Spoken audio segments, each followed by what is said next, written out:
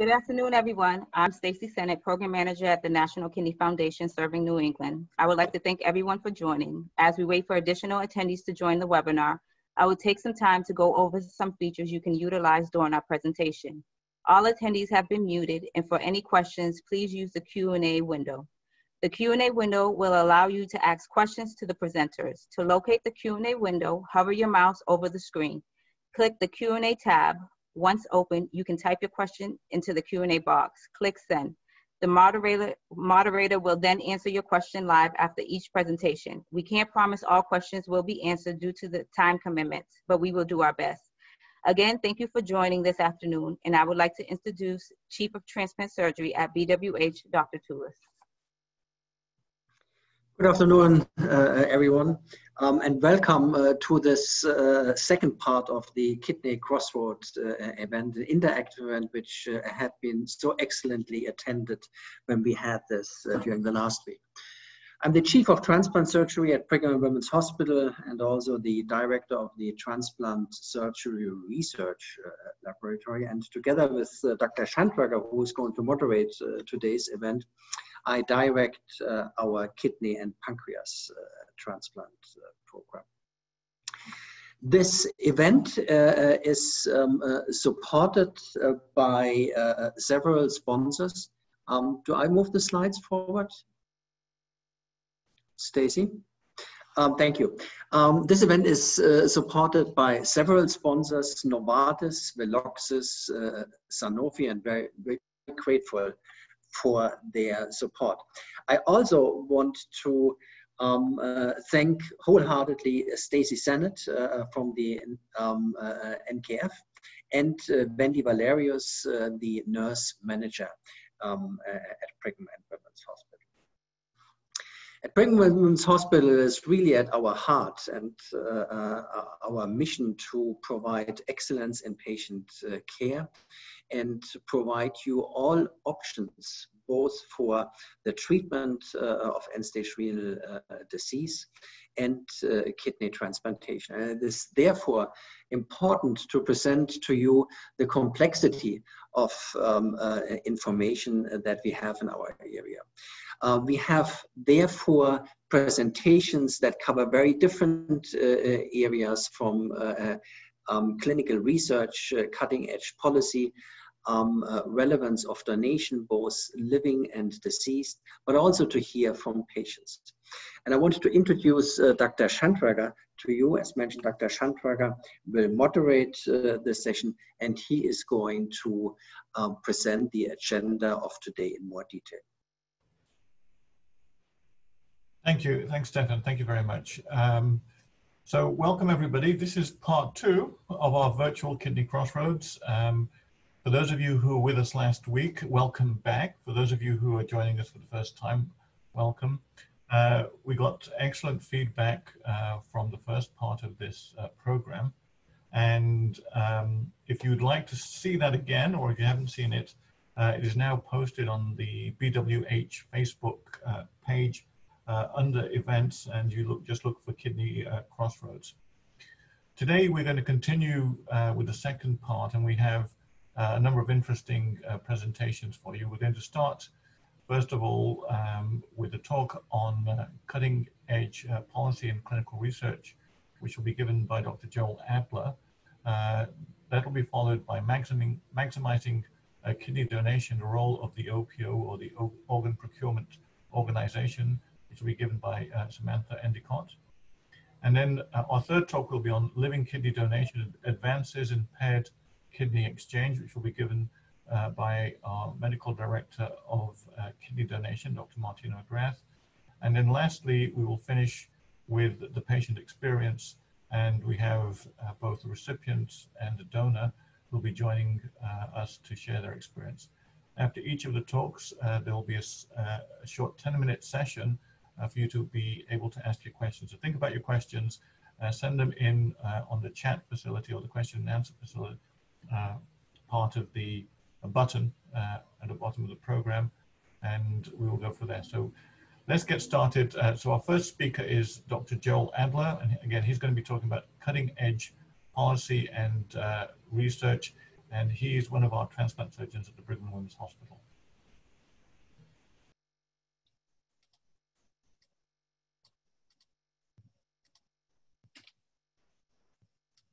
So thank you, Dr. Shenracker, and of course, Dr. Tullius for the introduction. Again, I'm Joel Adler. I'm one of the kidney pancreas transplant surgeons here.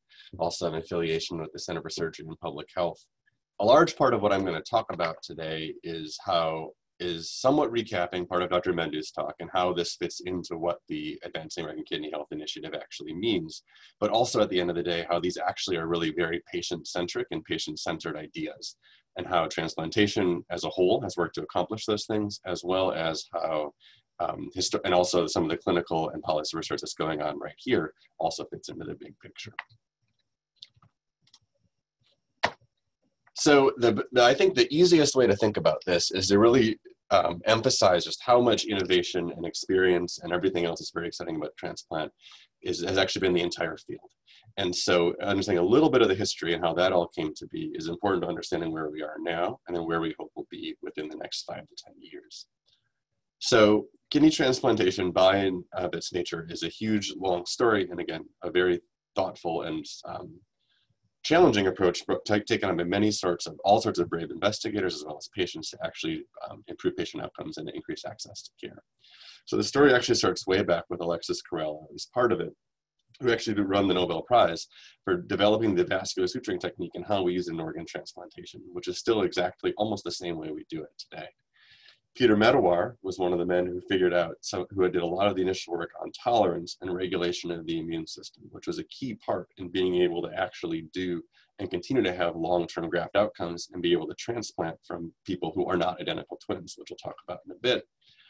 But then, of course, Dr. Murray, who did the first transplant between identical twins of any variety for a kidney here on December 23rd of 1954. I don't know if my mouse actually shows up or not, but I've always loved this picture of the Herrick twins on their way out of the hospital, partially because the style is just perfect for the era in which this was all done, but also because I have the honor and privilege of working in this very building at the Peter Brigham Hospital, and my office actually sits in there along close to Dr. Tullius's. And so having that sort of history and approach and kind of thought in terms of how we can continue to do things that are really cutting edge and improve outcomes and whatnot for our patients is the context in which this talk kind of exists. That's continued all the way through. Dialysis was really developed much more strongly after that. The way that Medicare covered it, and so the effects in terms of how people are treated, managed, and then long-term cared for in the United States all came from that. We needed a definition of brain death, improved organ preservation, and ways to improve on tissue typing throughout the years to improve the best long-term, to ensure the best long-term outcomes that we possibly can. And over the years too, and folks who are on the call have been either transplants or will be receiving transplants or somewhere in that process, the immunosuppression and the way that we've approached that over the years has also dramatically changed, right? We've developed better drugs, it's becoming more specific. We've tried to figure out different ways to minimize the side effects of those. And so again, you'll notice that with that timeline, every little while there's big advances in transplant, and that continues to really contribute and impact the way that we practice today. And so that brings us back to a little bit, again, a very, very quick tour through what happened before, but also brings us back to what Dr. Mendu talked a lot about last week, and also the overall theme of this entire Kidney Crossroads is what the Advancing American Kidney Health Initiative means, what it means for you, and what are the research and policy initiatives that are supported by this. So as a reminder, the 3 main goals of AAKH were number 1, to reduce the number of Americans developing end-stage renal disease by 25% by 2030. The second goal was having 80% of new ESRD patients by 2025 either receiving dialysis at home or receiving a transplant, which would also be a very big shift. And lastly, doubling the number of kidneys available for transplant by 2030.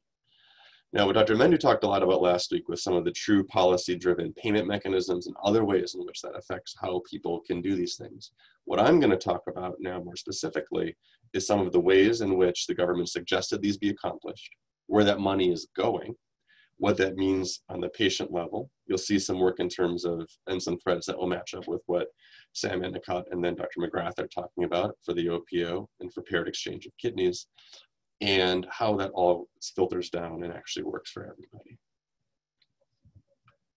So of course, the number of suggestions that were proposed were, number one, to launch a public awareness campaign to increase the knowledge of CKD. So this talks about screening, education, making sure that people who have the disease are hopefully prevented from ever coming to meet somebody for the transplant evaluation to begin with, as well as dialysis. Also talks about reforming the organ procurement and management system to significantly increase the supply. That refers to allocation, that refers to machine preservation, that talks about the way that we work with hospitals to increase organ donation, as well as, quite honestly, on the living donor side as well, and to make sure that people are able to donate. Expanding support for living donors through the compensation for costs, such as lost wages and childcare expenses. There's a whole lot of work going on to be able to find ways to make these donation events what we've termed financially neutral, and to make them so that people, so that our donors who are able to donate are not left in any way to have to worry about themselves or anything that we can't help them take care of.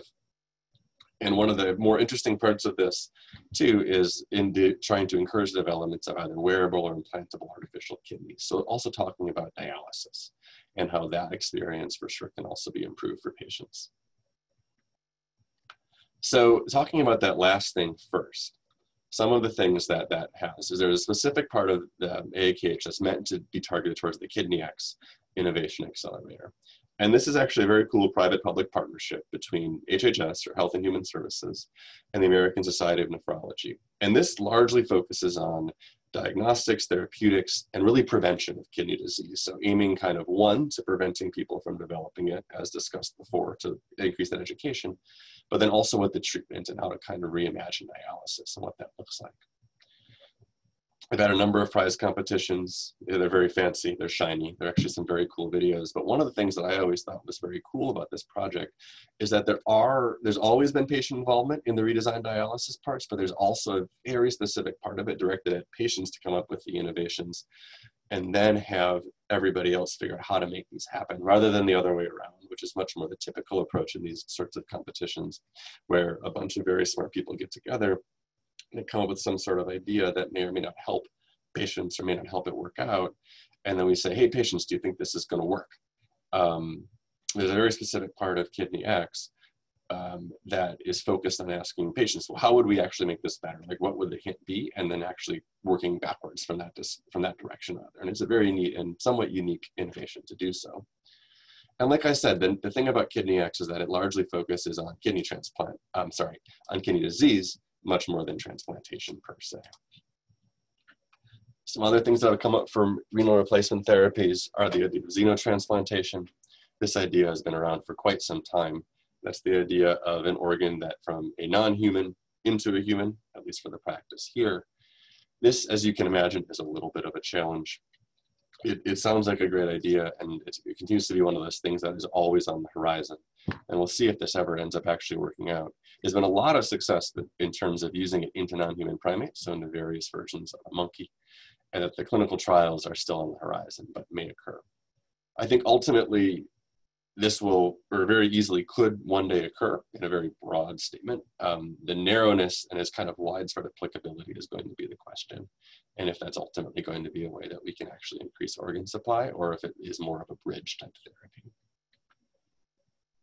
And going back towards KidneyX, the artificial kidney and the wearing, some of the most advanced work on this, at least right now, is done at the University of California, San Francisco, and at Vanderbilt.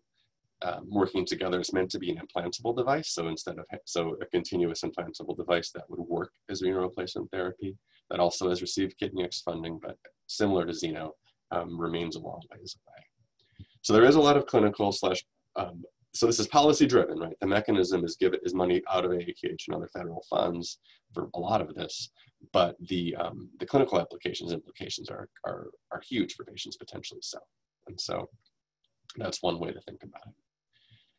Stepping in kind of the middle ground on this and and the great thing about transplantation, and one of the reasons I think it's the best field in medicine, and obviously a little biased, is that there's so much always going on in terms of innovation and science and research, and everybody has a role to play in it. And one of the coolest parts is when you start to see those things that are worked on in the lab and in basic immunology really start to make their way towards the clinic. And then thinking about how that then impacts patient outcomes graft survival, quality of life, etc., and how we can do better for everybody. So one of our labs here, this is from Dr. Ozzy's lab. What his lab does, amongst many things, is they're actually looking at different ways to deal with kind of chronic antibody-mediated rejection, which we think is the long-term driver of kidney outcomes once we're well down the line and dealing with that.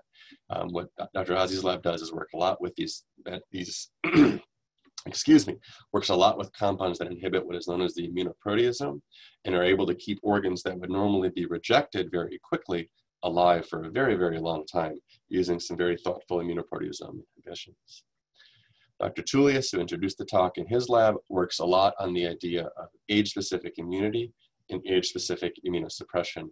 And this actually plays out in a bunch of very cool ways. One thing that we've learned over time is that the immune systems of donors and recipients really vary by age, and learning how to match that and learning how to treat depending on what end of that you're on can actually lead to a more tailored approach to immunosuppression. Anybody who's a recipient would know, and hopefully from an education process before him, that the side effects of immunosuppression are certainly no joke, and figuring out ways to very thoughtfully allow the organ to survive, as well as to minimize the chance of infection and other problems for our patients, is always at the forefront of our mind. Some other interesting work from Dr. Tullius' lab involves using drugs called senolytics, and what these medications are able to do is to kind of remove the cells that are old within organs and or other parts, and allow, once the older cells are gone, to allow the younger and other parts of the organ to both regenerate and to work better. And this actually is very cool research that was just featured at the American Transplant Congress, part of this and others, and received a People's Choice Award. Now, that's a lot of stuff that talks about procedural things that are, sorry, policy that led towards innovative work, talks about some of the clinical and translational things that you can get out of that. Last but not least is talking a lot about policy innovation in transplant and how its focus has shifted over the years and what we're trying to accomplish with it. Some of the more recent ones that have made the news: hepatitis C positive donors and hepatitis C negative recipients. This is becoming almost standard now because treating hepatitis C is so good. HIV positive donors to HIV positive recipients required an act of Congress to be able to allow it to happen, but now this happens commonly for all organs, and it's very cool. People who with HIV are able to donate, which was not prior the case. A bunch of innovations in paired kidney exchange through the National Kidney Registry, which Dr. McGrath will talk about. What I'm going to talk about is more the last two items on this list, which is what the updated and changed allocation system might mean and what is being trying to be accomplished by that. And then also different ways to improve the performance of organ procurement organizations, which is something that Sam Endicott will also touch on. So when I think about policy and transplant, I think a lot about this slide, or at least what we're trying to accomplish, because the thing that I find most important and always the most interesting about this work is that at the end of the day, what we're doing is taking one organ from another person to improve their quality of life and their length of life. But that system relies on both the recipient, right? That's obvious, but it relies on a donor. And for everybody to think that there's a fair shot or a fair part in the system, you have to believe in this idea of equity on some level. So equality and equity are definitely two different terms. I try to make a very clear distinction between them. And this is the picture I think of. So if you look at the slide, equality is when you give everybody the same kind of base level, which is kind of what the allocation system in kidney does. But here to watch the baseball game, I'm going to use my three kids as an example. This is Ben, this is Noah, and this is Jacob. That's their ages. Ben doesn't actually need that box to see, right? He could have seen just fine. Noah can see with it, but Jacob actually has no opportunity to see the game. And that doesn't actually make any sense from a policy perspective, because the idea is to give everybody equal shot at the end outcome, which here, of course, is a baseball game when we could go to baseball games, but really what we're talking about is transplant. And so the right way to go about doing this is how do you tweak those disparities and how do you adjust the way in which we think about things, allocate, enroll people, list people, take any version of that that you think is important, and how do we ensure an equitable chance at access, right? Here, all my kids are really happy. Jacob can see, he needed 2. Noah needed 1, Ben didn't need a thing. And so the idea is that there's different levers that we've been able to pull, a lot on the allocation side, but we're starting to take a bigger step back that will give you an idea of how to access transplantation with equity and not just equality. So this just gets at the idea that I was just talking about, that if we all don't have an equal and fair opportunity at it, that we've actually kind of failed as a system, and therefore we fail to achieve equity. And while that seems like a really big kind of thought to have, what you don't really want to think, what you want to realize is that by failing to achieve equity, that we haven't actually built any trust in the system. So in 2014, the kidney allocation system was initially created. It did a lot of stuff to improve that. We backdated wait time to dialysis start date. We gave national priority to sensitize recipients and put in some longevity matching. And what's going to happen with the new allocation system is the new boundaries, is that most of the allocation happens within one of these geographic areas. For us in New England, we're up here in the green. There's 12 kidney transplant centers in there. Most of the kidneys stay loosely in that area. What's going to change that's different is that the same basic allocation structure will exist, but the DSAs will be gone, the donation service areas, and they'll be replaced with 250 nautical mile circles from the donor hospital. And the reason that is being put into place is because all of those DSAs are a little bit different in terms of what kind of patients are able to become donors, organ availability, transplant center behavior, et cetera. And so trying to even out that chance of being transplanted is what the idea behind that policy is. And this is something that we're starting to work on too, in conjunction with New England Donor Services and our OPO. And this idea is to increase deceased organ donation by really targeting the donor hospitals themselves. So it's something that we call the HOPS score. And so improving OPO performance, as mentioned before, is a specific goal of Advancing American Kidney Health, and the OPOs supervise those donation service areas. The OPOs work in and with the different DSAs and have a decent amount of variety in terms of population, donation consent rates, comorbidities, local center practices. And as a consequence of AAKH, the metrics for the OPOs are actually being judged much more aggressively than they were in the past. And so one part of what this work is trying to do, which again is a very kind of interventional aim to match up with policy, is help OPOs work with different donor hospitals, identifying different high performers and low performers, and figure out how we can use that data to improve overall the number of transplants, which would also be in line with the overall goals of the Advancing American Kidney Health. So these are some of the details of what we're trying to do, but the basic thought is we're trying to create a risk-adjusted way to compare donor hospital performance, which actually hasn't necessarily been done, and certainly not be able to do something that you can roll out in a national way. So kidney transplantation remains a really cool thing. And like I said before, this is why I like doing it, love doing it. And this is why I love thinking about it in all of its different forms. It's a long and storied history, which we're going over very, very briefly. We're really good at the operation and a lot of the early parts of transplant, but some of the long-term stuff still eludes us, and that's where a lot of that clinical and translational research comes in. And the reality is the policies matter, the innovation matters, and that the significant research and clinical innovation is always occurring. The best part about this talk is that in a year, when we talk about this again, or in 2 years, that it would be a completely different talk because the field moves quickly, and at the end of the day, it is ultimately patient-centered and patient-focused to be able to accomplish that. These are the actual kids from the slides from before, from when my wife took us all hiking for her birthday, which is kind of a weird thing to do, but it worked out nicely. And I am happy to take any questions. Great, Joel, thank you very much. So we're open for questions. If anybody has questions, please type them in. Would love to answer them. I'm going to get started while we're waiting for people to put questions in. And one thing that comes up a lot, when you talk to people, is this whole question of presumed consent as a way to increase donation. Can you talk a little bit about what presumed consent is and whether you think it could work in the United States?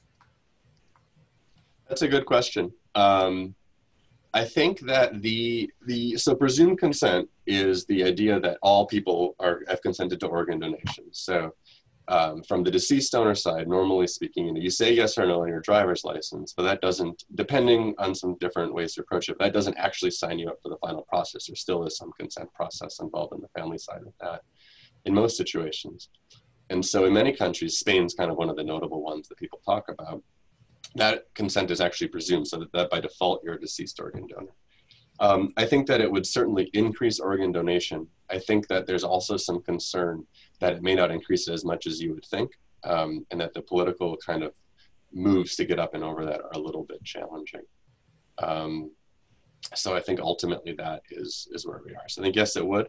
The magnitude of that is hard to know in advance.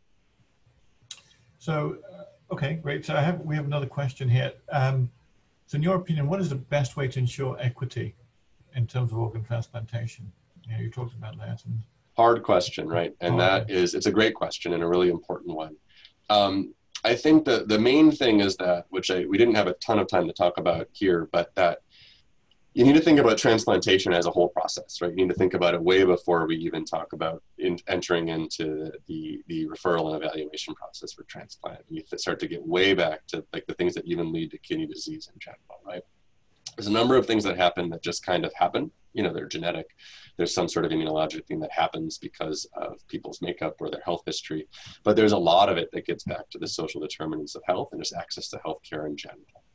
So I think the one thing is that we continue to work on trying to get an idea of what that denominator of people who actually have even chronic kidney disease that are eligible for ultimately transplantation are, and where we lose them in the system. But I think this is the kind of thing that improved access to healthcare overall means that your chances once you get to that spot in the line is the one kind of straightforward, not straightforward, but like the easiest way to think about fixing it.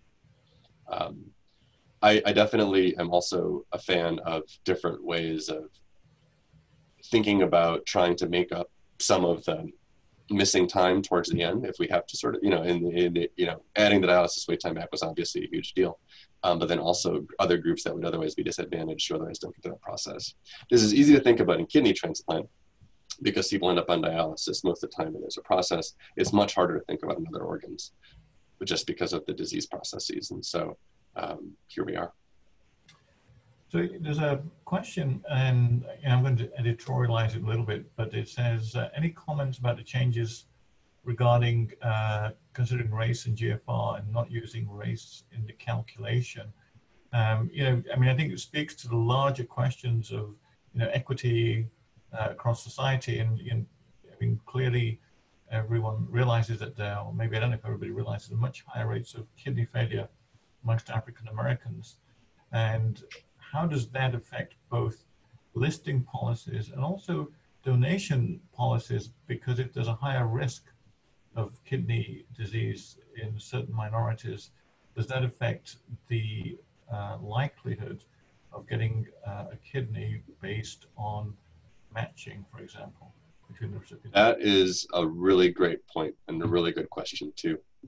The inclusion of race and ethnicity in the race and the GFR, at least in the MDRD and most others, is one of those things that was, again, you back up 10, 15 years ago when many of these equations were derived, or at least the ones that are more common in any sorts of healthcare, just happens to talk about kidney disease today. And that was a time at which, from just a strict analytic perspective, that like adjusting for race made a lot of sense. And the thought behind it then was that you would have in a way to measure based off the data you have, and maybe you could change some things down the line. But the problem with adjusting for race is that then it erases that part of the equation, which is what all the controversy is about now. Because if you adjust for it and you forget about it, as you've pointed out from the ESRD, from the CKD calculators, you don't eliminate the disparities, but you're kind of implicitly saying they're okay. And that's the kind of the argument about the controversy now. And that also even applies to organ donation metrics and transplant center performance stuff. I mean, this is pervasive hugely throughout our field. But even through the eGFR part of things, it's a big deal. And especially when you talk about qualifying pre-dialysis. So when your GFR falls below 20, you see the same problem come up in the equations that we use for liver disease, right? So the MELD actually has the creatinine and renal function attached to it as well. And so people are also kind of disadvantaged from that system. So I think that as we take a hard look at reassessing that and then think about how that impacts donors and recipients, I think that we will find out a lot more about that. It absolutely does. And I also have gotten the sense from centers that have a significantly larger Black or African American population from the living donation side, they're a lot more thoughtful and careful about their GFR cutoffs and how they approach that in that setting. Daniel, I don't know if you have other comments on that. I mean, that's also maybe interested in your feelings on as well. Yeah, no, I mean, I think it is a very complex area. I think, one of the things that, we have really not fully understood, as you alluded to, is the potential for developing kidney disease in living donors, and how, genetic abnormalities, we're talking about, there are genetic markers that are associated with increased risk of kidney disease, which are particularly prevalent in the African American population. How do we ensure that we are not putting a donor at risk, which is clearly going to be our first concern? As you're aware, there is a large effort on the way called the Apollo study, which is looking precisely at that, and I believe you're involved in that as well. So, I think there's more data to come, but it's clearly not just to do with genetic susceptibility, but it also has to do with socioeconomic factors that affect, people disproportionately if they don't have the same access to healthcare. Particularly in maybe the south of the country and other parts of this country, where these disparities are more obvious. So we have another question. How's the availability of organs changed in the last 5 years? Has it increased or decreased, and what are the factors and what are the ways that this has changed, both in terms of deceased and living donation? So that's a great question too. And so the organ availability has a little bit up, is my general feeling. Now, COVID has certainly, this year's numbers are going to look very strange as a result of COVID from the deceased organ and living organ donation side. It has slowly crept up. The one thing that a lot of research is on, which I actually didn't even touch on in this conversation, is how to really use more marginal organs, donors that are older, maybe have a little bit lower quality if they're younger.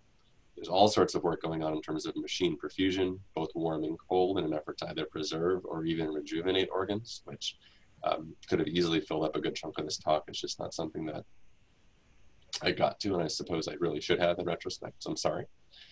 But I think that the reality is that we haven't really done a great, the increase in, there's not been a gigantic increase in donors by any stretch, but certainly not falling off either. A little bit more year-over-year growth, just because people are starting to use more marginal organs, but the number of donors is not all that different. Great. Well, Joel, thank you very much. I mean, it's a very difficult task to ask you to go through, and boil down all of this cutting-edge research and policy and the interaction between the two in such a short time, but we really appreciate that. If people have questions, you can send them to us. We'll be happy to respond to you even after the webinar. So thanks very much, Joel. So moving along, our next speaker is Samantha Endicott, and she's going to talk about maximizing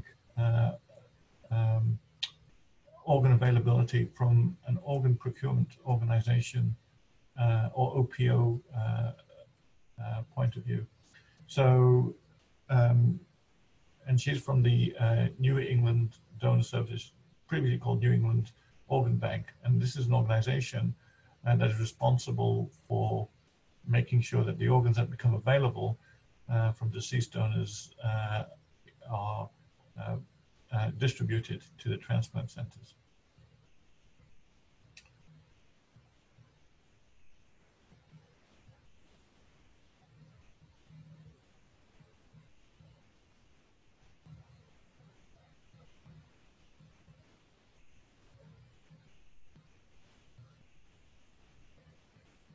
All right, can you see my screen? Okay. Hi, everyone.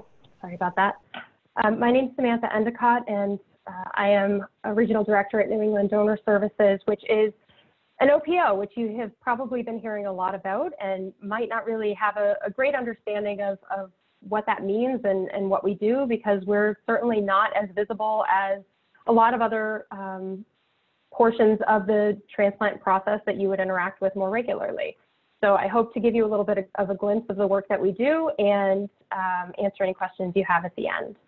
So an OPO, just to talk about the basics, is an organ procurement organization. And so there are many in the country, but here in New England, we are lucky to have one organ procurement organization, New England Donor Services, that's able to serve multiple states and multiple transplant centers. So 14 transplant centers and 34 transplant programs and almost 200 acute care hospitals for which we retain responsibility for maximizing donation.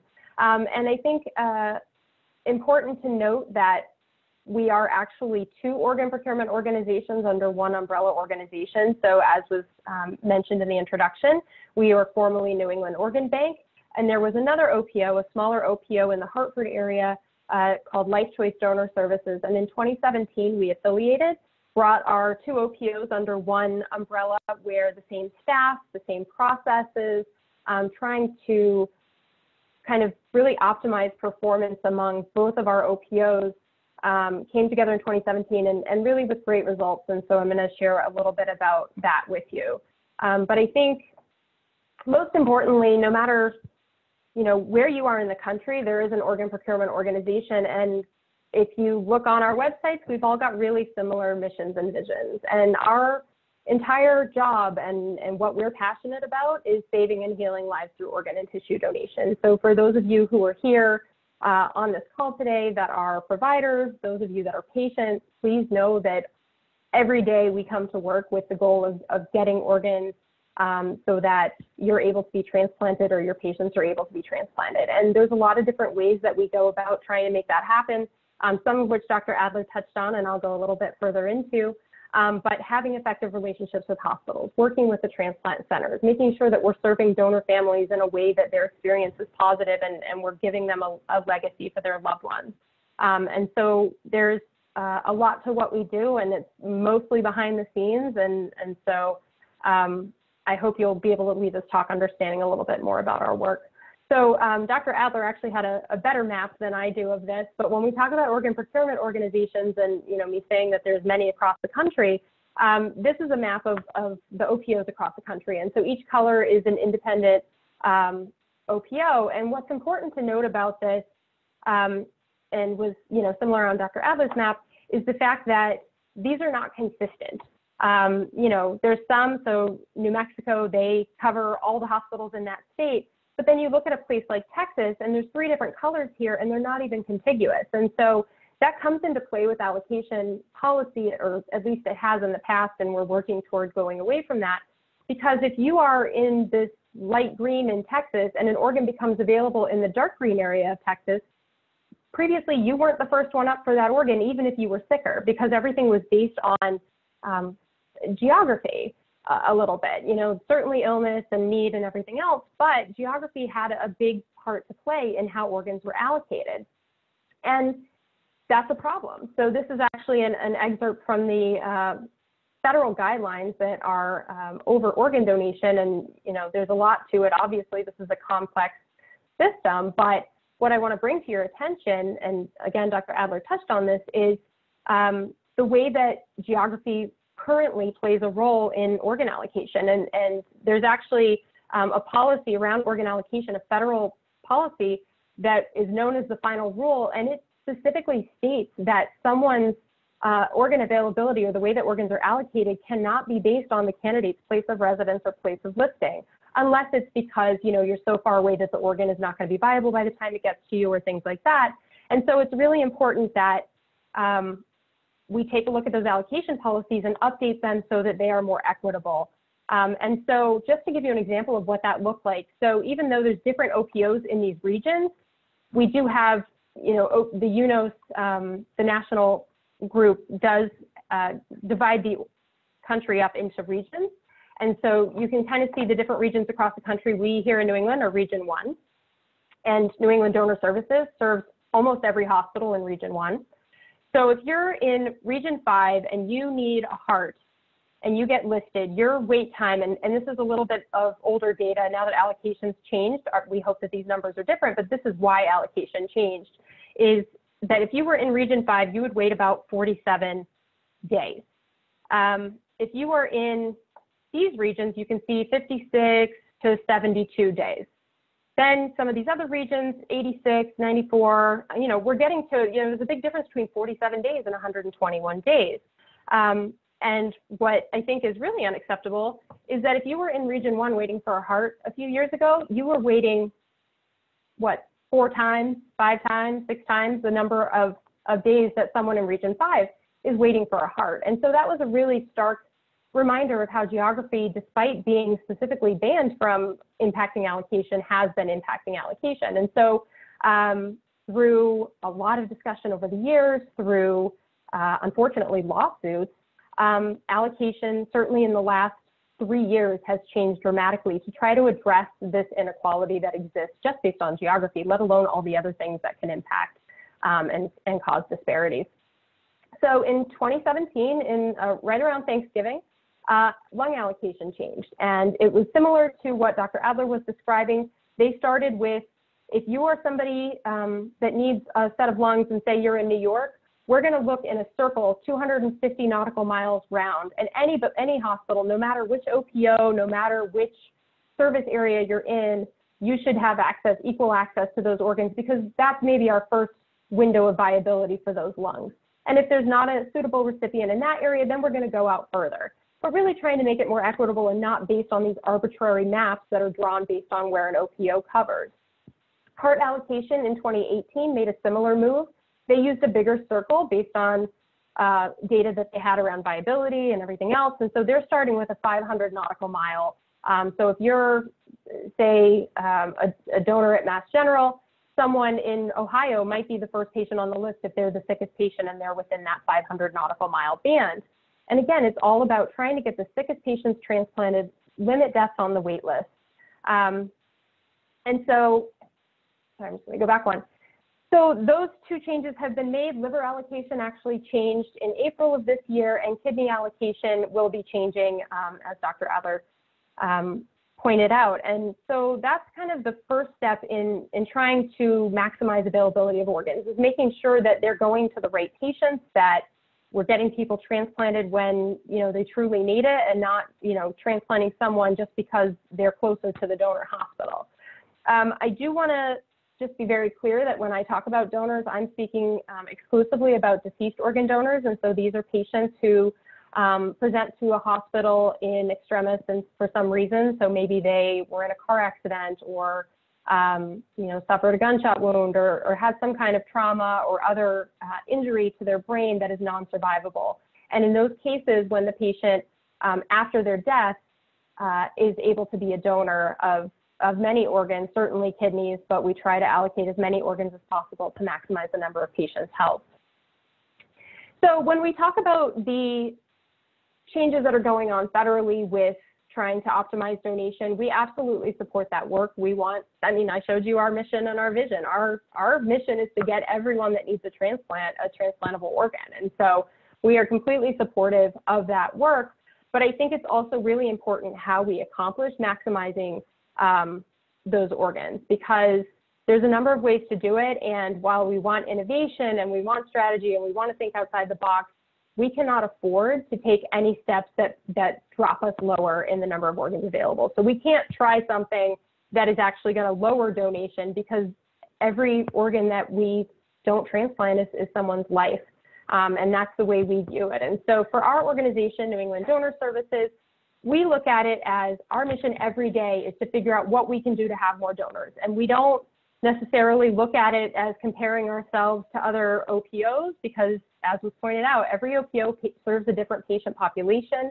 I'm from a state that had one level 1 trauma center in the entire state. And so your risk of dying in a car accident, or, you know, of some other injury that because of poor trauma care, was much higher. And so there were more organs available for transplant, but that was because a lot of patients were dying in a way that, you know, if they had more access to healthcare, they may not have died. And so here in New England, we're blessed with really great healthcare, but that means that a lot of those lives that in other places may become donors are patients whose lives are saved, which is a great thing. And so we have to maximize every opportunity that does present itself in New England. And so our strategies that we work toward every day are to increase authorization, because if a family says no to donation, then we've lost possibly 8 opportunities for transplantation. We want to increase utilization. When we do have a donor, how can we make sure that every possible organ is transplanted successfully? And then creating a culture of donation, because if we're talking to a family on the worst day of their life and they've never heard anything about donation, it's that much harder for them to understand that this is a decision that's actually going to help them in the future.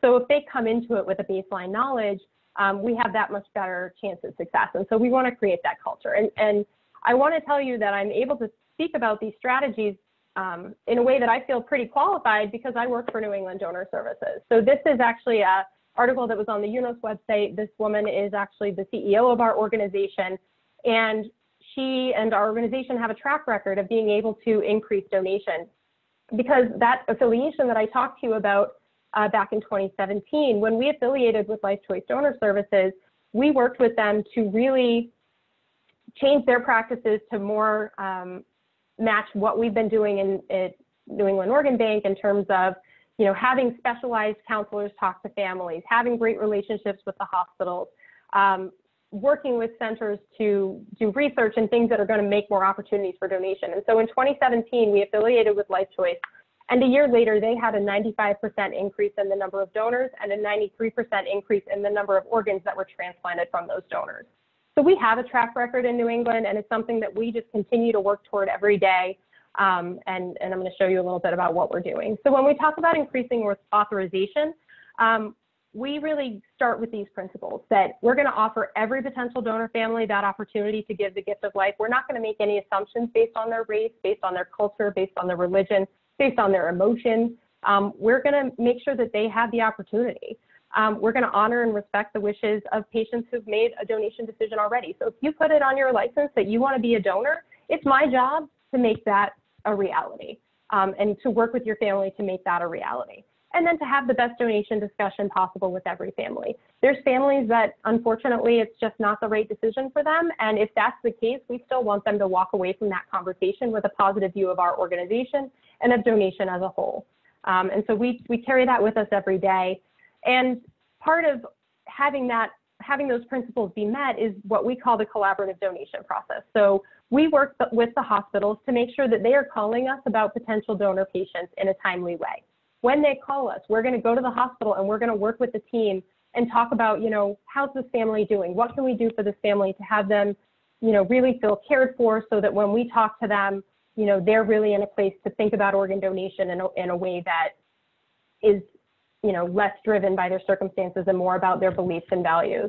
And then whatever we decide for a plan of when we're going to talk to the family, how we're going to speak to them, you know, all of that, we want to make sure we follow that plan. And so this seems like a really simple thing, right? It's basically make a plan, follow the plan, but in it is really the key to success. And we've seen that over the past few years. And so you can see our authorization rate as an organization, and these are small numbers in terms of the percentages, but each percentage represents up to 50 to 100 organs, additional organs that can be transplanted. And so for us, even a 1% increase in donation and 1% increase in authorization is that many more organs available for transplant. And so our goal for this year is to hit 70%. And unfortunately, COVID has certainly presented a challenge with that, but we are still steady on toward that goal for this year.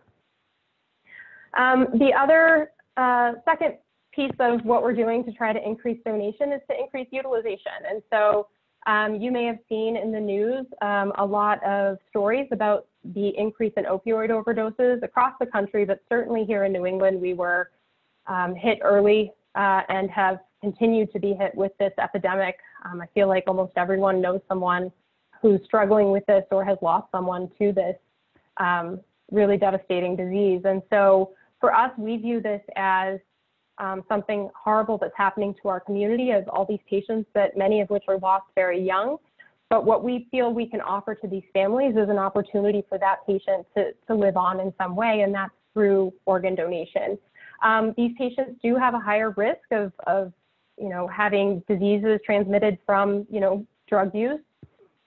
And so making sure that we're still pursuing those opportunities, as well as making sure that we're pursuing opportunities for organ preservation. So with Dr. Adler, he set me up nicely. He touched on a lot of the things I was going to mention. So when we talk about using, you know, there's a lot of people that say, oh, they use IV drugs, they're not going to be a candidate for donation. And that is just completely untrue. You know, as was mentioned earlier, Hep C positive donors can donate to Hep C negative recipients. HIV positive organs can be transplanted. But I think the other piece that's really important to notice is that the odds of someone actually having an infection with one of these diseases that we're not going to detect, so we're going to know about this. It's not a risk of getting a transplant and then all of a sudden catching a disease you weren't expecting. We are able to test these donors in a way that it's about a 7-day window period for almost all the diseases that we test for, so that they will expect and know to treat. You know, if someone catches Hep C from a transplant, there's effective treatments for that. And the risk of catching HIV from a transplant where the testing was negative and then someone catches the disease is less than 0.1%. And so this is actually very safe given the testing that we can do for donors. And so educating recipients to know that it might be worth accepting a high-risk donor because the benefit of having that transplant much outweighs the risk of contracting a disease with the quality of testing that we have for donors. And you can see that we've maximized the use of these donors over the years, and we continue to do so, although in 2020, obviously with COVID, we've had some decline there. Oops, somehow, there we go. And then finally, organ preservation. As was mentioned, we want to be able to take an organ and maybe there's not a local recipient. Is there someone further out that could use this organ? Or maybe this organ, the donor is very sick and the organ's not functioning well in that body. Can we put it on a pump and have it perform better so that the recipient gets an organ of better quality? And so we've been doing this with kidneys for probably 30 years with the ex vivo perfusion. So out of the body, putting it onto a machine and optimizing its function. And so if it's been working so well for kidneys, why aren't we doing it with other organs? And the answer is that we're starting to. So this is the heart in a box, this is the lung in a box, but it's all the same principle that we're going to preserve this organ, we're going to be able to travel with this organ, we're going to be able to possibly improve the function of this organ and make more organs available for transplant. And then I just want to end with what I talked about, creating a culture of donation. And so our organization has done a lot. We started within the last few years, we've added a community outreach department. Our Facebook, our Twitter, you know, all of these things over the past few years have been a huge priority to try to get our message out into the community. And many of you on this call are part of that because recipients sharing their stories, even patients that are waiting, sharing their stories, puts a face to what we do and makes it that much easier for a family in that time where they have to make a decision to really understand the impact of what a yes to donation can mean. And so we've been trying to outreach to various communities and honestly just trying to help people understand what we are and what we do. And so I'll just end by saying that, you know, we feel like we've got some strategies that are working, and so we absolutely support the national efforts to improve performance of OPOs, but we just need to make sure that any rules that are put in place, you know, the teeth that are coming to these regulations, we need to make sure that they don't come at the expense of the current success that we're having. And so I just want to say thank you to all of you, and at this point I'll answer any questions. So great, thank you very much, Samantha. Of course.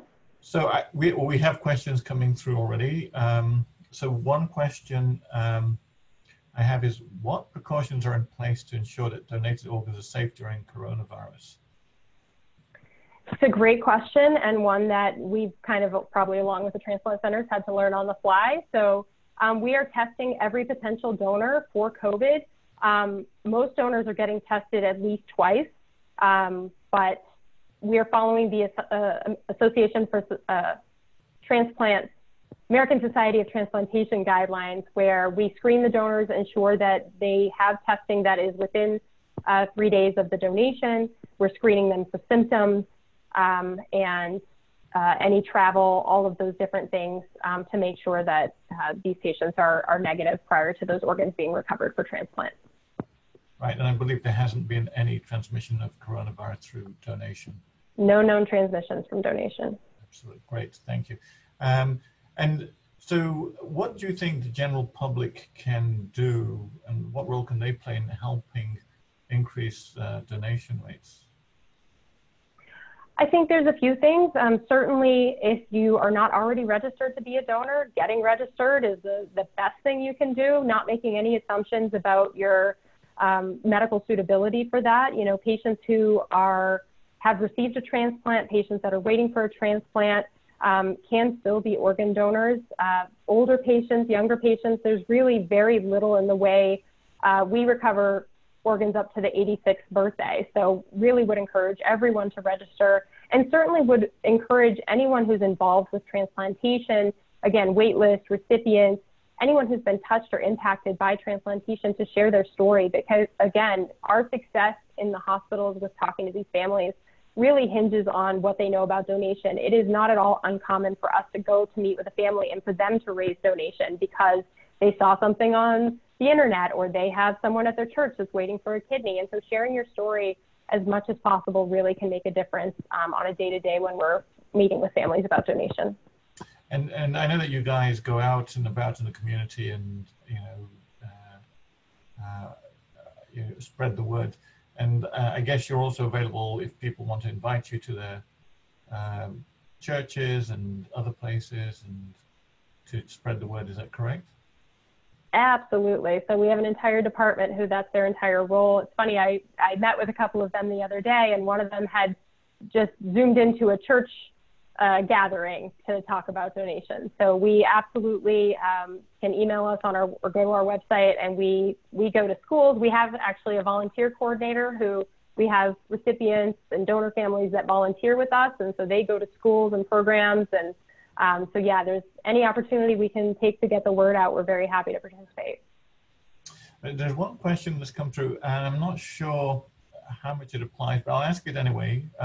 Under the new allocation system, what factors will be considered to determine that one patient is sicker than the next? Now, usually allocation for kidneys is based on wait time and degree of sensitization, and that would seem to apply more to the other organs. Can you explain the difference in allocation between different organs? Absolutely. So with kidneys, they're kind of basically everybody's pretty equally sick on dialysis because there's a therapy that will help you remain on the wait list. Whereas, if you need a lung transplant, we don't have good therapies for patients who need a lung transplant. And so they actually have individual scores for each organ that are taken into consideration medical factors. So for lungs, it's called the lung allocation score. For the liver, it's called the model for end-stage liver disease score. And it looks at a patient's lab results. It looks at, are they in the hospital? Are they requiring certain medications? And it really paints a picture. And of course, nothing's perfect, but it does try to paint a picture of survival because, someone who needs a heart might have a very limited amount of time. And unfortunately, waitlist mortality is a reality. And so those scores for certainly the other organs try to predict that and prevent it as much as possible. Right. And I think there's a similar question which is saying, what is the formulation to determine priority? And I think you really answered it. Maybe I can say a few words and maybe you can then add something to it. So but for kidney allocation is based on a point system. Most of the points are allocated according to the number of days that you've been on the wait list. And your time on the wait list starts either when you start dialysis or when your kidney function dips below a certain level, even if you are not on dialysis, as long as you have been seen and evaluated at a transplant center. But you also get points for other things if you're completely matched or if you're highly sensitized and have a lot of antibodies against potential donors, which would mean that you have less potential for accepting kidneys. You get points for that, and so you get boosted up the system. So basically, for the vast majority of people, it's based on the amount of waiting time. Is that correct? Is there anything else you'd want to add to that?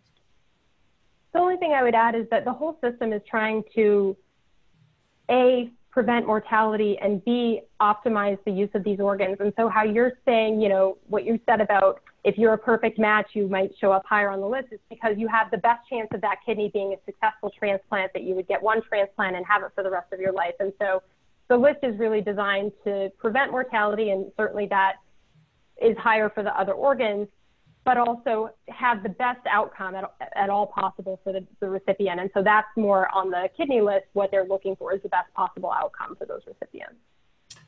So, so I have a question here. So this is something that came up a couple of weeks ago for us. Is we got something called a directed donation, I know that a lot of patients aren't familiar with that. Would you like to say a few words about what that is? And Absolutely. So when we talk to families about organ donation in the hospital, one of the things that we talk to them about is directed donation. So when we talk to them about this life-saving gift, we ask them whether they know anyone that needs a transplant. And often that's, trying to help them, again, put a face to the name, trying to really understand what this gift means. But if a family says to us, oh yeah, my uncle is waiting for a kidney, we can actually ask them if they would like to direct the gift to that person. And so if they say, oh, can my uncle have this kidney? Or, they say, oh, I know someone at church that needs a kidney.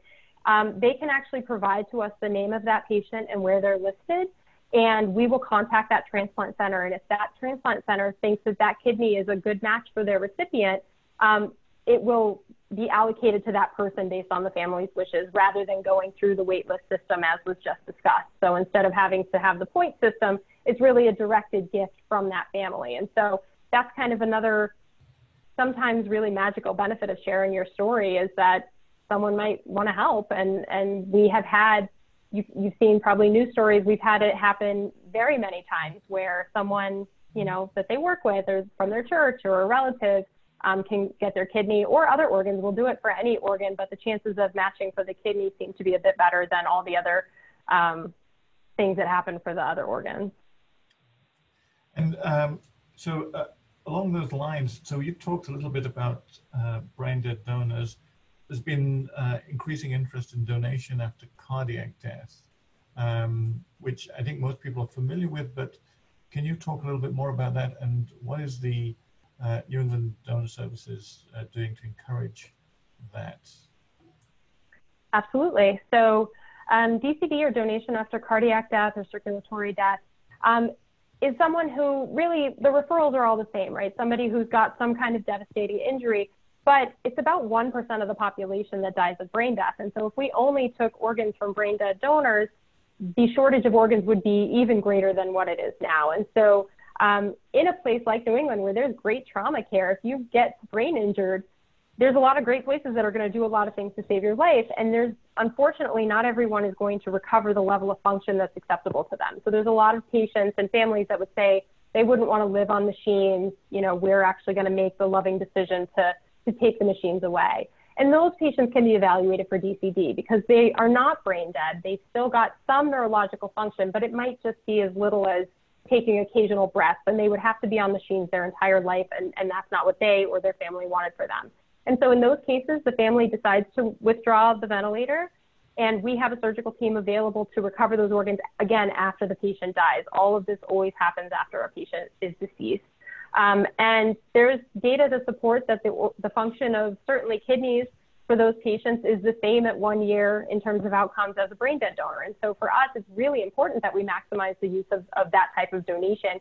And our local transplant centers are great about accepting those organs. And so when you run the data nationally about DCD, New England Donor Services is consistently in the top 10% of OPOs using these types of donation. And it's actually anywhere from 20 to 30% of our donors in any given year are DCD donors. So we definitely take every opportunity. And now, probably 10 years ago, the only organs we would recover under DCD circumstances were kidneys.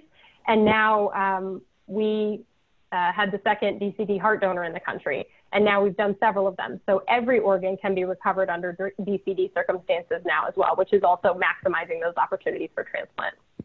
That's great. And I think just we'll end up with the last question. If a person has survived cancer, is there a requirement of 5 years remission for an organ to be procured as a deceased donor? It really depends on the type of cancer. So for something like breast cancer, some of these more aggressive cancers, it might even be something like 10 years. So it really depends on the individual cancer and the treatment and any evidence of recurrence and all the follow-up. And so what we tell everyone is to just not rule yourself out. Sign up to be a donor, and we will do that homework. I just was discussing a case this morning of a patient who had cervical cancer a few years ago, and we absolutely transplanted organs from that donor. And so you absolutely can be a donor after recovering from cancer, but the timeline for how long out you need to be may vary by that type of cancer. So something we can evaluate at someone's when they come to be a donor.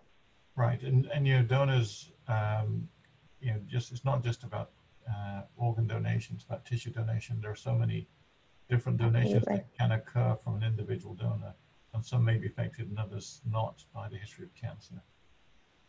And that's a great point, because even someone with current metastatic cancer can donate corneas at the time of their death, because that's avascular and can restore sight to 2 people. And so it's really an amazing gift to make regardless.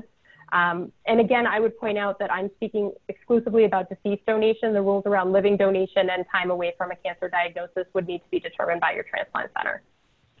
Absolutely, thank you. So Samantha, thank you very much. That's very educational. Thank you for taking the time to do that. And that was a great talk. So great, and maybe one day we'll Thanks for having me back and have another session. Thank you so much. Thank you. Okay, bye-bye. So moving on, we're going to move on to our next speaker. Our next speaker is Dr. Martina McGrath. She is the medical director of the Living Donor Program at the Brigham Women's Hospital. She's also a transplant nephrologist, and she's going to talk about paired exchange donation and advances that have been made in this area.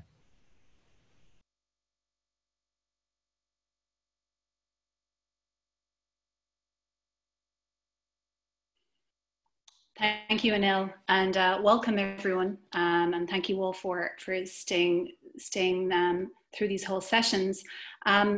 My talk is really going to segue very nicely from both what Joel and our Samantha spoke about a few minutes ago. And I'm going to focus mainly on living kidney donation. I'm going to give an overview on why we do living kidney donation and the benefits of it, and then also give you a little bit of background on our particular program and some specific features of that.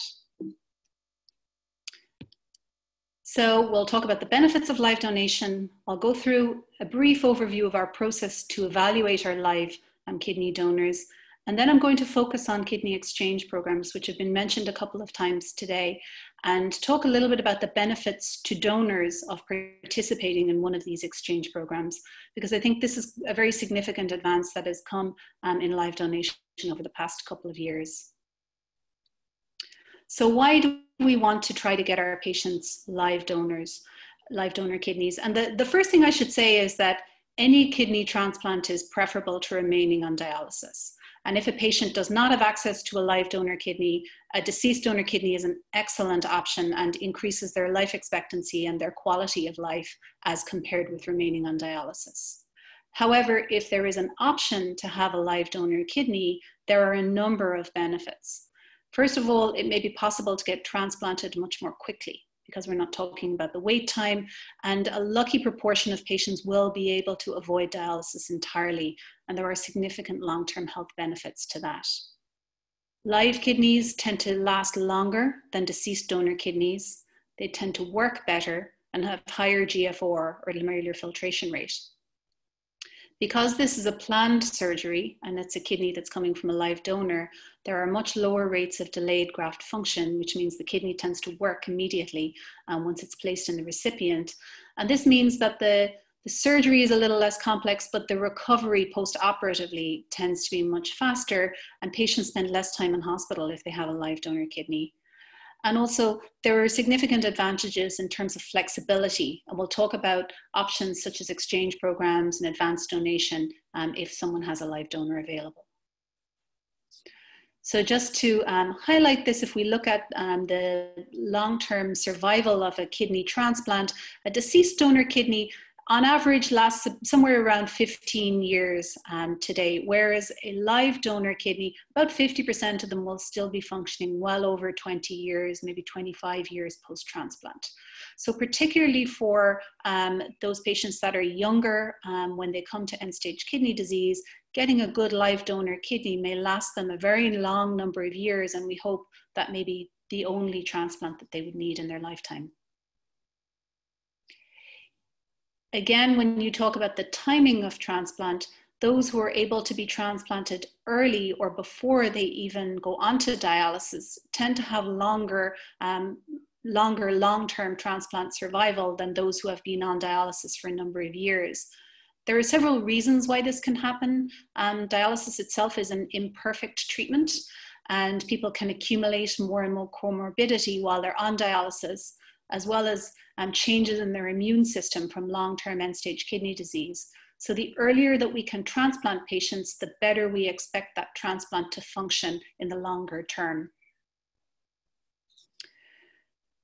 A lot of my work as a medical director of life donation is thinking about how can we safely do this process where we can get as many patients transplanted with high quality kidneys as possible, but bearing in mind donor safety as our primary concern. So the consortium group called KDIGO, which is Kidney Disease Improving Global Outcomes, has come up with a schematic outline as to how we think about kidney donors and a number of guidelines in terms of assessing their kidney function and how we select them appropriately. So the suggestion here is that all patients should have their kidney function tested with an initial screening test, such as a blood test using creatinine to estimate glomerular filtration rate, and those that have low GFR are automatically excluded. Those that have normal GFR or those in a more intermediate range of 60 to 90 need to undergo more detailed testing to make sure that the initial testing is correct and to evaluate for consistency. And then again, you see where they come in terms of GFR. Those who have a GFR over 90 are considered excellent transplant donor candidates and would be considered to have a lower long-term risk if they have donated a kidney. And when we look at those patients in the more intermediate category of GFR, there are many factors that are considered in terms of whether or not they can be a suitable donor. It's much more than I can get into today, but what I would say is this commonly is a discussion between the transplant center, the donor, and what the recipient needs can also become a factor in terms of figuring out, is it possible to safely do this transplant?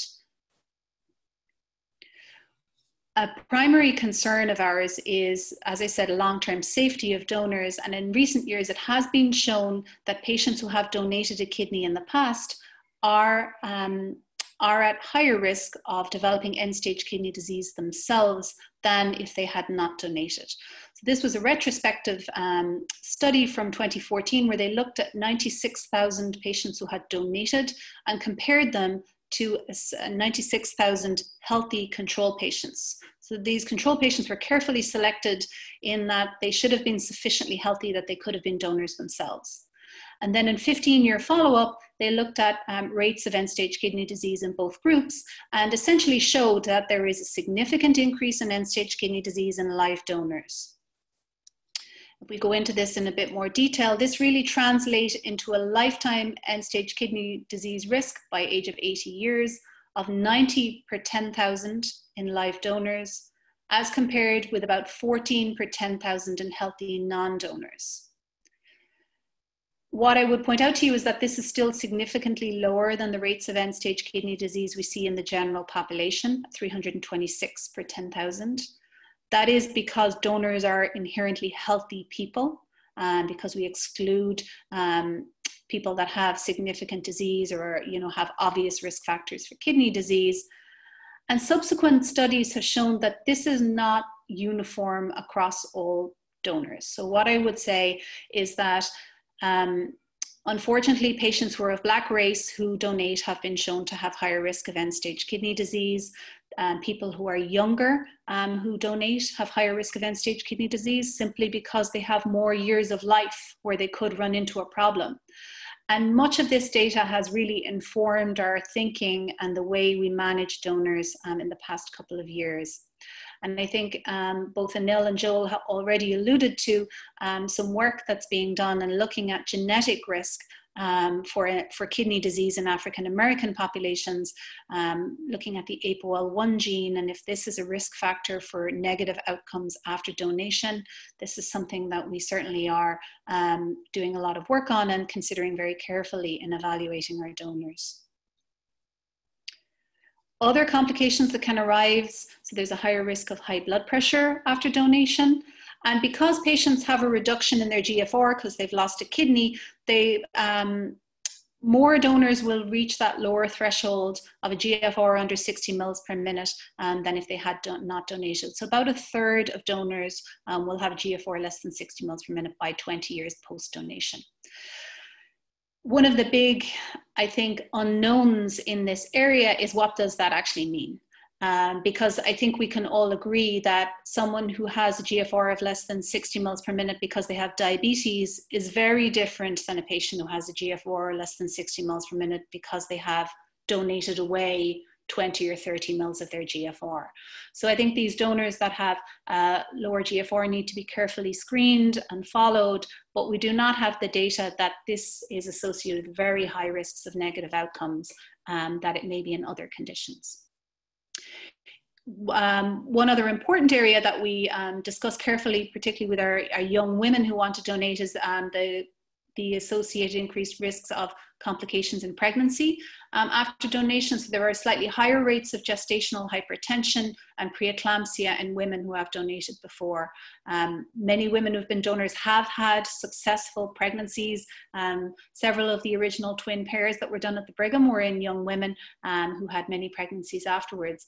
But we do discuss this again carefully with our donors so everyone's fully informed before they choose to go ahead. So what is our protocol at the Brigham? So essentially a donor needs to come to us. So the donor contacts us either online or by telephone and then completes a pretty detailed online donor intake form that covers a lot of their medical, social and family history. This is aimed at getting a sense of what their general health is like and what their future risk of developing kidney disease is like. So then one of our donor transplant coordinators will call the patient and go through that form. We'll look for any major red flags that might suggest this person could not safely donate. And then we'll start to do a basic laboratory workup to get a better sense of could this donor successfully go ahead. We have a very long list of absolute contraindications. These are just some of the biggest ones. Those who are very young, if someone obviously has reduced GFR, any evidence of kidney disease themselves, or important risk factors for kidney disease, such as high blood pressure or diabetes, we generally say they're not suitable to donate. We have an even longer list of relative contraindications, and these are factors in someone's family or medical history. That means they might be at slightly higher risk of donating. We look at these factors and discuss them, and you know, again, if someone has one of these issues, it may not be a problem. If they have several, we may say, no, these all add up and makes too much risk. Some of it will also depend on the particular situation. So if we have someone who wishes to donate to a recipient who is highly sensitized and has no option to get another transplant, we may have more careful discussions about the risks and is this possible to go ahead. If we have someone who is very young and has a couple of these relative contraindications, then we would be reluctant to take them as a donor.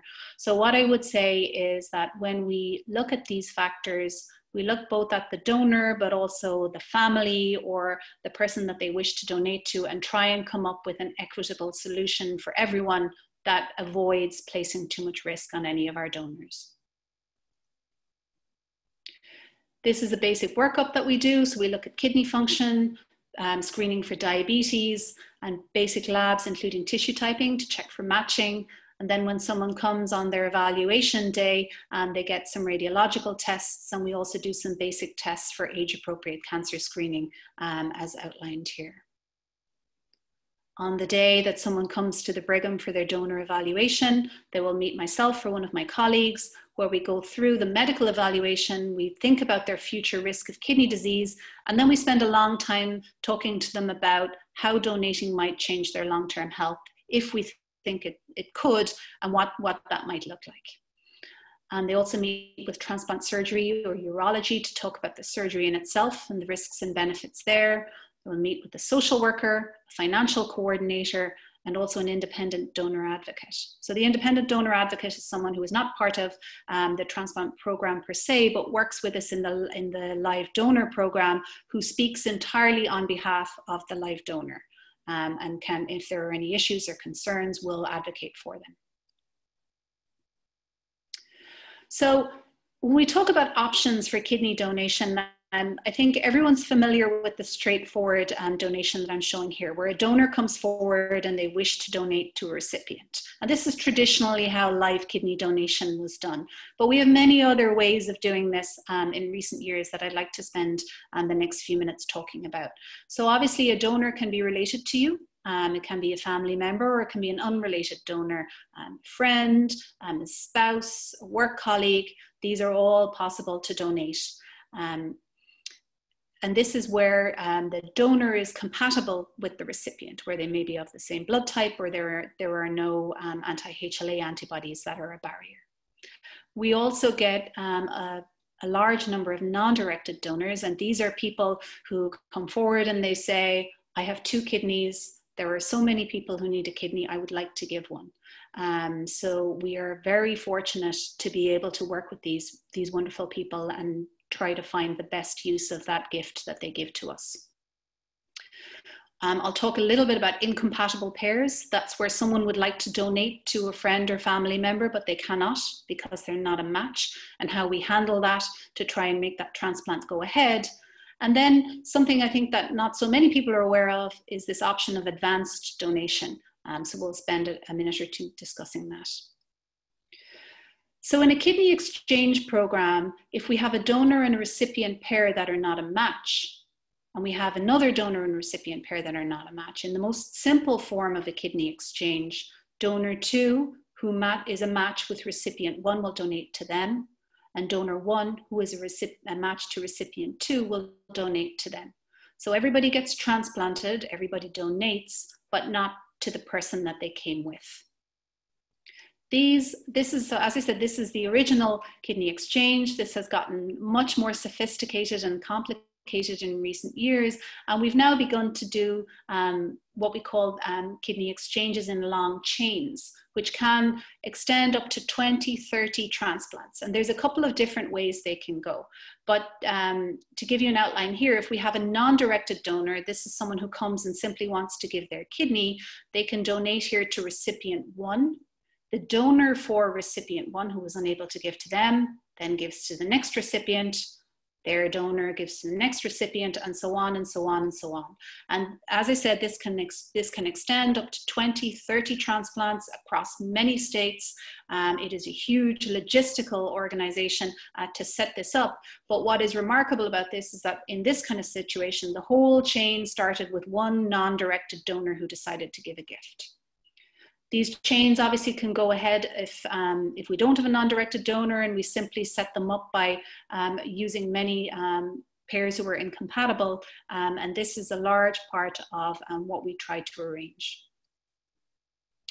So we're very proud to work with the National Kidney Registry, and Brigham and Women's Hospital is the New England Center of Excellence for the National Kidney Registry. And this is our donor exchange program. This is just a screenshot of their website and that I pulled the other day. So who are the National Kidney Registry? So this is a nonprofit that is based out of Long Island in New York and is a national network. This organization was actually set up by a man whose 10-year-old daughter needed a transplant and he was not compatible with her.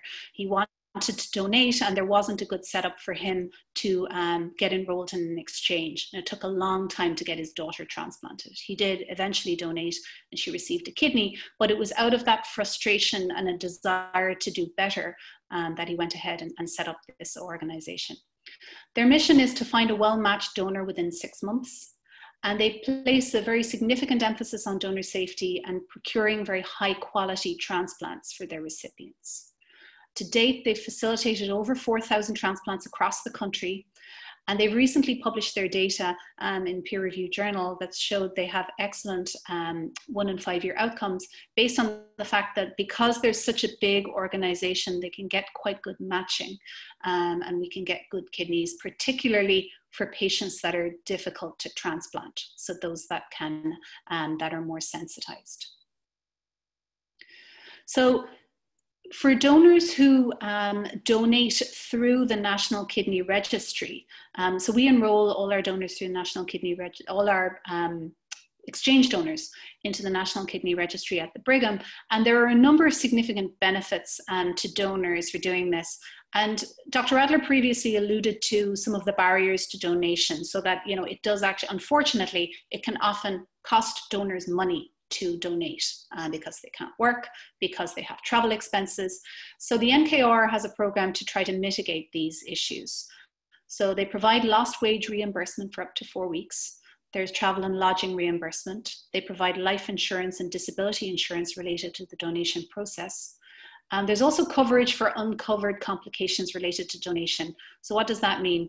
So when someone donates a kidney, the recipient's insurance takes care of their evaluation, their hospitalization, and the costs related to that. But occasionally, donors may experience a complication that is not covered under the recipient's insurance. And if that's the situation, you know, we've had circumstances where it wasn't covered under the donor's insurance either, and they've had to pay out of pocket. So the NKR provides insurance to avoid this from happening. So that's a very useful benefit. They also provide legal support. Unfortunately, we have seen, and there have been reports of donors who have lost their jobs while they've been out on leave recovering post-kidney donation. This is illegal. People cannot be fired simply because they've donated a kidney and they're not able to work. And so the NKR provides legal support for those types of situations. So what is advanced donation? This is something that I've mentioned. So advanced donation is where a donor donates their kidney in advance of the recipient being transplanted. So why would you do that?